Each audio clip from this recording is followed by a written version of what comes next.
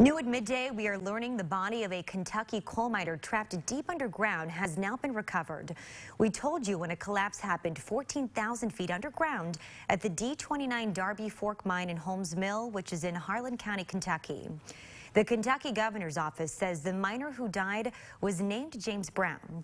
We're told the 33-year-old was a roof bolter operator with 13 years of experience.